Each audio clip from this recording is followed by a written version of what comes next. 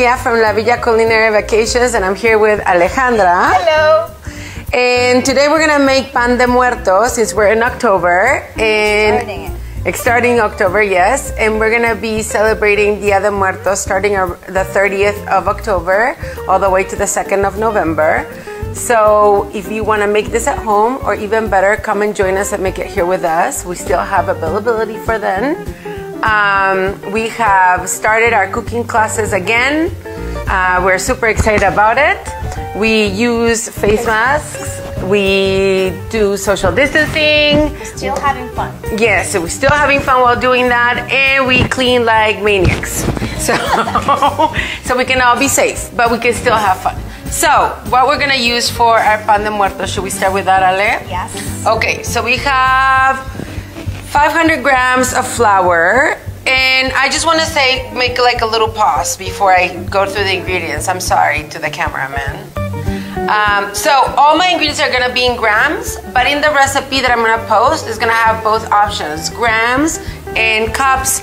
I like to do it in grams when I'm baking because I suck at baking. So if I'm not exact, then things don't come out exactly like I want them to. So that's why I'm going to refer to grams, but you will have the recipe in cups too, okay? So again, sorry. We have 500 grams of flour in here, and it's all-purpose flour. We are using organic all-purpose flour, but you can use any kind of all-purpose flour you want or have. We also have 2 oranges because we need 2 tablespoons of orange zest. And then we also have we have salt here, and we're gonna use 1 teaspoon of salt in there. So we're gonna be measuring in that. These are the only 2 things that will not have in grams. Then we're gonna use 2 eggs, or 100 grams of eggs in here. And then 7 egg yolks, or 126 grams of egg yolks. And I have way more than 7 because Rob has now chickens, but they don't all produce big eggs.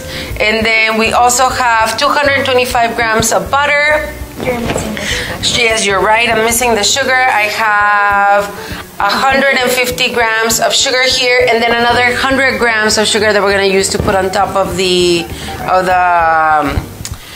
bread, but this one's gonna go in the bread. I have 22 grams of fast-acting yeast, or 3 tablespoons, or 1 of those little envelopes. Half a cup, or 120 milliliters of milk. You could also use water, but I'd rather use milk, and it's warm. And then I have here some anise tea, which I made, and basically what I did is steeped or heated up some water, and then steeped about a teaspoon of anise seeds in it. But you could also use the more traditional thing, which is the agua de azar, orange water. That's what it is, or orange flower water. But I don't have it, so then I'm using the tea. Okay. So this will, and I also am gonna make it with a machine because I'm lazy and I don't like kneading by hand. But you could do it by kneading by hand if you want to have the time, which I don't like to do. But anyway, so into the flour. So this is the first thing we're gonna do. Into the flour, we're gonna mix in. No, sorry, my mistake. No, before the flour. We're gonna do the yeast, so we're gonna activate it, and that's why I have the warm milk in here. I'm gonna add into the milk my yeast, okay? And make sure it's not hot, just warm.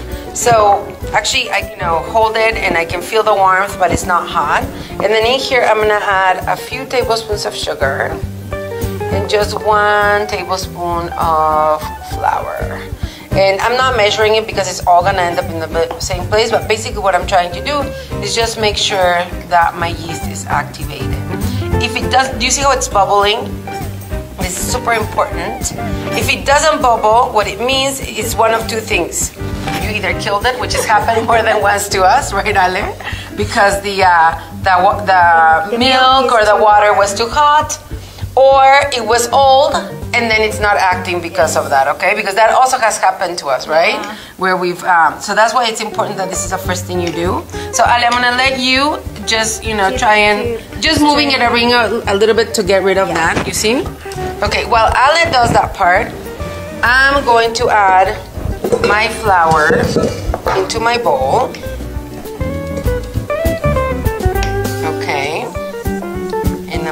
use my hands because I forgot my spatula. But it's okay. It's gonna get cooked. Ali's gonna go get the spatula because I forgot it. And then in here I'm gonna add the sugar that I have left over here, which used to be 150 grams, and I added some of it there. And then I'm gonna add in here 1 teaspoon of salt, and I use sea salt, but usually you shouldn't be using sea salt, but it ends up mixing. Thank you, Ale. So this is a half a teaspoon, so I'm gonna make 2 of these, okay, guys? Just because I don't have the teaspoon measurement.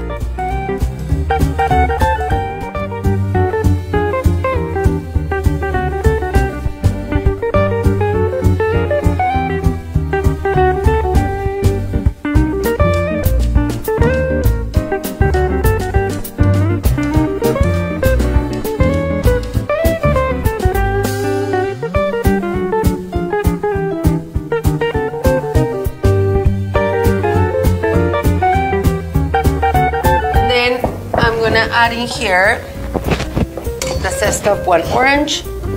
So what I want to do is make sure, because these oranges are quite thin skinned, if you see, I'm just going 1 time over it and then moving it around.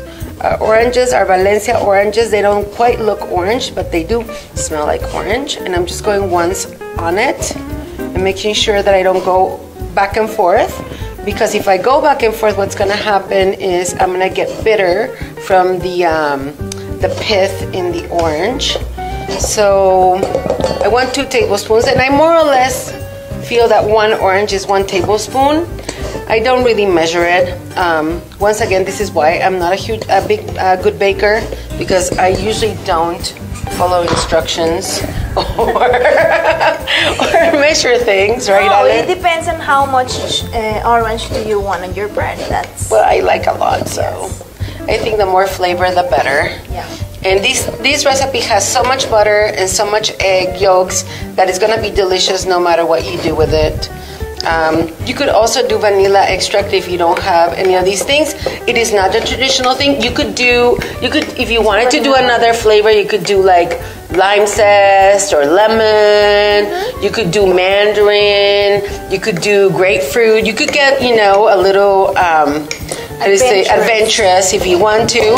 But orange is the traditional thing to do, okay? In Mexico. Yes, in Mexico. Well, I don't know that do we have Dia de Muertos in other Latin cultures? I'm not sure that we do. But, and then so what I'm gonna do here is just mix it. And, my kids are super excited that we're starting to make Dia de Muertos bread, because that means Dia de Muertos is coming. And it is a very exciting time of year for us. We usually, I'm gonna use my hands because this is not, my zest is not mixing, and I want it to mix so it can all be all through that bread. So I'm just gonna use my hands for this a little bit. And okay, so that's done. Now we're gonna add in here, so this is super easy if you have a mixer like this. We're gonna add in here the eggs, the 2 whole eggs, okay? And then into that, I'm gonna add the egg yolks, a little bit at a time, just to make sure that everything gets mixed. Now, different areas of Mexico have different types of pan de muerto. We usually go to a town called Hueyapan in the mountains of Morelos, which is the state we're in, to see how they make their traditional bread and make some of it ourselves. It's a very cultural adventure that we take, and most of our guests, or not most, all our guests really enjoy it. I'm also gonna add some of this tea. I'm gonna do 1 tablespoon, and if I do some of the seeds, that's perfectly fine. I actually like to see that what I have in my food, so it's okay to do that too.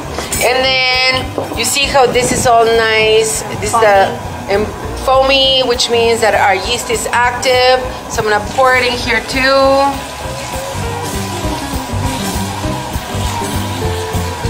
And then I'm just gonna make sure I have all of it. So I'm gonna turn this off for a minute. But what I was saying, so I can pour it all in here with the spatula, and I don't lose any of it. So I was saying, we usually go to Guayapan and we do a little trip there, which is about 40 minutes away from here, and we do bread with some traditional bakers that do their bread in wood ovens. It's super exciting. We visit the gabaneras, which are women who make scarves and shawls by hand out of wool. So it's a lot of fun. We really enjoy ourselves, and we make a lot of very exciting, delicious food for. So now that this is kind of separating a little bit from the edges, we're gonna start adding the butter 1 cube at a time. This butter is room temperature. That's important. And once it all has come together, we are gonna let this rest so it can leaven. But I'll show you that in a minute. Okay, so this dough is ready. The butter has melted into it. It's a little bit goopy, but it's fine. It'll be okay. Especially because on the top, or I know it's okay because on the top it was trying to separate, but it is a little bit goopy just because of the addition of the butter, but that'll be okay. And if you can see, it's super yellow, which means that it has a ton of egg yolk in the butter. So I'm gonna just butter it with a little bit of extra butter here, a bowl where we're gonna put the dough we have there, and we're gonna let it rise for the first time. So it rises twice. Once after you make the dough, and then again after we make the shapes. Okay. So thank you. We're gonna just put this here. I like this hard spatula for this because it pulls everything out and it helps me. So it's important that after you put it in the buttered bowl, or you can use a little bit of olive oil, that works too, you cover it, and that after you cover it, we put it not right on the sun. It is not the best to put it on the sun because then the butter melts, but put it somewhere warm, okay? By a stove or somewhere that you know you have a warm place in your kitchen. I'm just trying to get as much of it here as possible. And this should make 4 nice size panes de muerto. So it should be enough for about, I would say maybe 6 people, maybe even more, depending how much they enjoy bread. And this house is barely enough for 6 of us, so usually I have to make a couple of batches. So I'm gonna use some of this recycled saran wrap that we use for something else. I'm gonna put it right here on top, and I like to put it right on top just so it doesn't get crusty, okay? And we're gonna put that aside. Thank you, Ale. And meanwhile, I'm gonna pull out, I'm gonna do one of those, ta-da! So I did that same dough a little while ago, and this is how it looks after it's been risen, okay? And actually we made this one last night and kept it in the fridge, and it was perfectly fine. And then we put it out again later just to warm it up a little bit, but it hasn't like gone down at all, okay? So now what we need to do is punch down the air, but we need a little bit of flour for the table, Ale, and we also need a tray to put the ball. So this is half of what I made of the recipe you already have, so it should be all the way up here. But yesterday we made a batch because the boys really wanted some, so we just used half. You see, immediately deflates when I pull it aside. I'm gonna just put some flour on my table just so it doesn't stick. And Ale, come help me. Let's make some bread. You can make one and I can make another one. So I cut this in 3. So 1 is for Ale, 1 is for me, and then the third one we're gonna make little bits for the bones. So let's do like the little center and then the 2 bones, okay, Ale? Center and the little 2 bones. And so what you need to do is just do this. So you're gonna make a little ball like that, and you can use either, depending on the size of your ball, you can use 1 or 2 hands. So you see, I've made a ball, and it doesn't stick to the bottom, okay? And then I'm gonna make another little ball for my center, right here. And all I'm doing is doing it with the palm of my hand. So, and like that, perfect. That's my little ball on the side. And then these are gonna be the bones. Yours gonna be too big? Yeah. No, it's okay. I think you're good. You mean the center? Yeah. They can all be different shapes. Why not? Or you're gonna make it a little smaller. Okay, this is it. Actually, maybe you want to add it there because that ball is smaller than mine. Since I didn't weigh it, so if you are a perfectionist, you can always use a scale to make sure that all your pieces are the right size.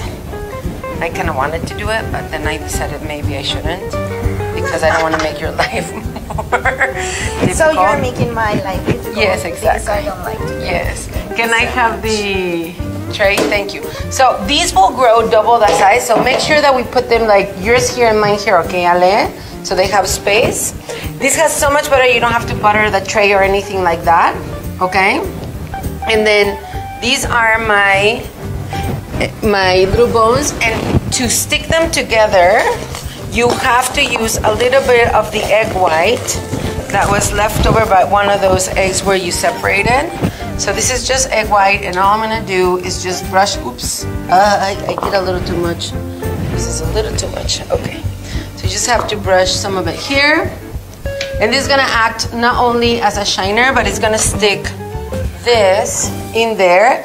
And I usually make them a little bigger because this ball is gonna rise, and so it's gonna cover these, okay? So it looks like I made them too big, but in reality, when they rise, this is gonna, I don't know if I explain myself, it's gonna dome bigger, but you'll see, okay?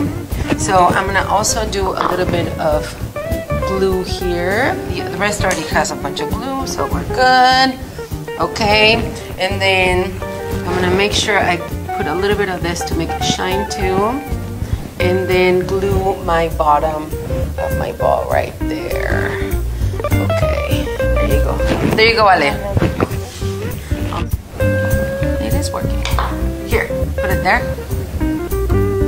Okay, I'm gonna put some of this on top. And then this one. Okay, so let's cover it with more of these wrap, just so it doesn't get crusty. And then we're gonna put them somewhere where they will rise for about an hour, but sometimes it goes faster depending on your weather. So for us it could be 30 minutes, okay? So we'll see you in 30 minutes then. Hello, we're back. So the bread has been resting for 30 minutes, Yes. a little bit. On top of the stove because it's kind of warm on top of the stove, Yeah. even though the air is kind of cold right now here. And it's risen, so it's more or less double the size, right? Yes. So we're gonna stick it in a 180 centigrade oven or 350 Fahrenheit for about 15-20 minutes, okay? Or until it's all golden. You know what? Wait, Ale. Wait. I made a mistake. I'm gonna take this one out because otherwise it's not gonna allow it to rise, okay? Okay. That's gonna hit it. There you go. Okay, so we have the oven on, and the We're bread gonna is in. wait for 15 minutes. 15 minutes, and then when it starts smelling, we'll check it with a toothpick, make sure that the toothpick comes out clean, and then we're gonna have ready some melted butter and some sugar to sprinkle it with. The bread, I can smell it, so it should be done. So I'm gonna open the oven. Oh, they look beautiful. Ta-da! And as always, mine sucks. Yours is super nice. So I'm gonna just make sure, and I should have done that in the oven, but I'm pretty sure it's done. Just to, it's clean, it's done. Oopsies, Sorry. yes. And now, what I'm gonna do, you can let it set for a few minutes, just so it's not as tender, because it's a very tender dough, but you don't want it to cool off completely before you add the sugar, but you can let it set for a few minutes. I'm just gonna loosen it up a little bit very gently, just because we're on camera and I'd rather do this earlier than later. There you go, perfect. And then this one, and Ala's gonna start brushing it with some butter. Some bakeries will make a simple syrup with either anise seeds or with orange blossom water. And instead of using butter, they'll use the syrup, which will actually stick better than butter. Sorry. But for home purposes, butter is perfectly fine. Why don't you do the other one, Ale, while I do this? Because that way it'll stick better. It has to be wet. You can't brush them all and then try and put the sugar on, because it will fall off. So you have to do one at a time. Make sure that it's nice but like I said, if you want to, you can just make a basic simple syrup. You can put a little flavor into it, like anise seeds. I'm gonna switch you around, Ale, and I'll sprinkle. Or you can use the butter. The butter also works, and it will stick your sugar on the top. So, and we sometimes just leave it on so it can stick a little longer, or it can stick better. Okay, you do that one, Ale. So you can also like color your sugar. Yeah, pink. Because some places here in Mexico they do that. So you can get creative with that. Yeah, they usually they will do it pink too. Yeah. Yes, I forgot about that. So it's something we already learned in Hueyapan about the color. What was that about? Why did they do that color? Was that like blood or something? No. It's something that represents like the death. Okay. I didn't remember. It's been a year. Okay, so cheers, guys. This is our pan de muerto, and hopefully you'll do your offering this year for the people who have passed in your life.